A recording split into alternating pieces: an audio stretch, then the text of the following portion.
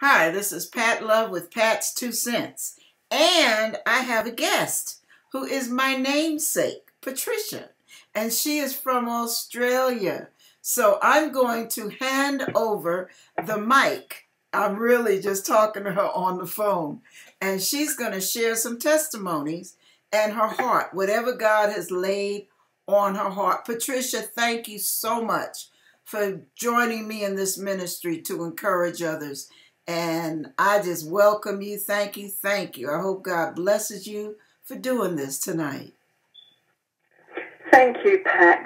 That's wonderful. And I really am glad I have this opportunity to give a little insight from someone who lives across the other side of the world. Mm-hmm. But when we think about the problems that young women and women in general have in their lives, it really isn't that much different when you're in a toxic relationship. That's right. And this is one of the things I'd like to mention right now. It's unfortunate, but women feel compelled to have a man in their lives. And it really isn't the best way to seek happiness.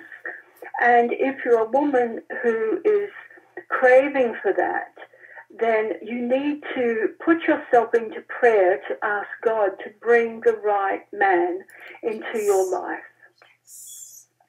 Definitely. One way we do this is we get on our knees and we pray, and you allow God to work in your life, but you can't speed it up. It's not something that you can say, well, look, I want it now. I have to have it now, because what will happen is that you will find the wrong man at the wrong time, and the blessing is gone. It's removed. So women need to be more thinking in the line of, well, if I want a long marriage, and if I want a man to really love me, then I have to leave it up to God. What do you think about that, Sister Pat? Hello. Exactly. Hello? That's an expression. That's an American expression for you are right on point. Hello. That's the way we say it out here in LA. But I'm telling you, you hit it right on the head. There are so many of us women. I've been through it. When I was young, oh my goodness, I was ridiculous. I would sit there and feel so incomplete without a pair of pants next to me. Just to have a pair of pants in my life. Breath and britches. Oh boy, it's a man. I got a boyfriend. I got a date. Whoop-de-doo. I mean, the man could have been a good-for-nothing joker, but I'd be all excited because it was a man. Come on, ladies, we got to stop that. There are a lot of insecurities that cause us to hanker after a man's attention. There are a lot of empty holes in our souls that make us feed off of nonsense, and we'll feed off of it like it's real, and it's not. Oh, go on, Patricia. I'm sorry. No, that's fine. It's your 2 cents as much as it's mine. What I want to say to all the ladies out there is that, yes, life is very different around the other side of the planet. It's very different, and I've lived in Los Angeles, and I'm English by birth. Mm-hmm. And when I married the first time, 41 years ago, I married, my first husband was from Vietnam, but he was Portuguese. And that marriage only lasted 11 years. There was no violence in that marriage, but it was toxic. Right. My second marriage, believe it or not, was to a gentleman who I still keep in touch with and who lives in America. And he actually is Black American. And I still love him, and I told him just recently, because he's actually dying now, that I was extremely sad that our marriage ended after 5 years. But, of course, he came to Australia, he lived here, and we have a son together who's 24. Right. But unfortunately, that marriage had to end because it was also toxic. Patricia, And, may I interrupt you and ask you to explain what toxic really means in relation to relationships, what you're talking about? Well, toxic is many things to many people. I think domestic violence is one of those things. Yes. I also think that because we weren't on the same page, it was a mixed marriage, and his life was very different from mine, but there was a lot of love there, a great deal of love. Right. But often, when you don't understand a person, that can turn into toxic. Yes.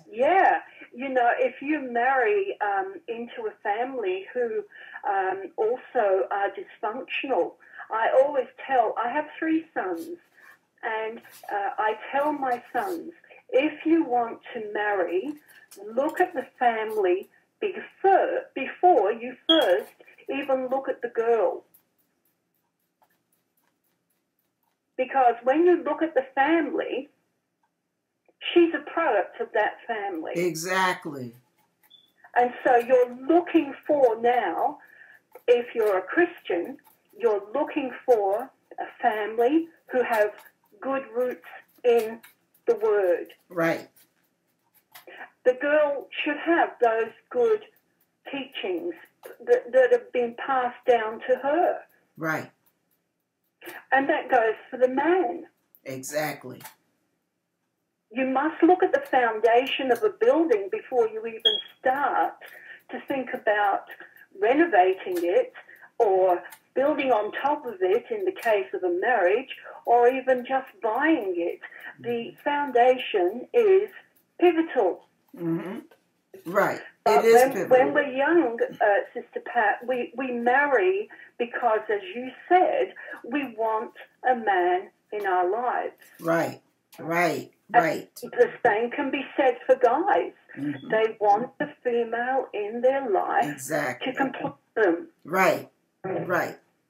Let me the say, only person who can ever complete a human being is Jesus Christ himself. Exactly, Patricia.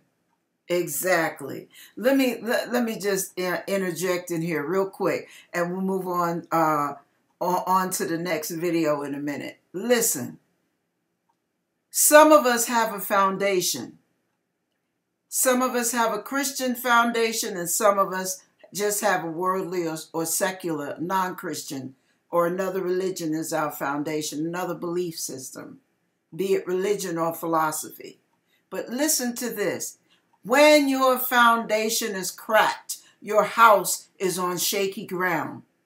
And many of us are on shaky ground with a cracked foundation that is cracked because of insecurity, cracked because of emotional scars, unresolved emotional scars, cracked because of unresolved anger issues, which affects our temperament, which affects our relationships. It all comes down to the foundation.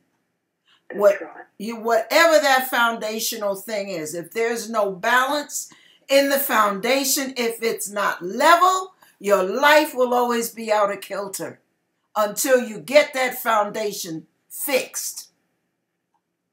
Okay, I'm going to stop. Absolutely right. That's so right. Mm-hmm. Mm-hmm. Yes. Yeah. Patricia, would you mind if we end here to give them something to chew on there, and then we'll come back and have another video real quick? That's fine. That's wonderful. Thank you so much, everybody. Think about what we talked about. Get the foundation going right. Lay the right kind of foundation, and you will find that your life has balance. If there is strength and much growth. You hear me? God bless you. And remember, the best foundation is God. All right. We'll talk in a minute. Don't go anywhere. Stay tuned.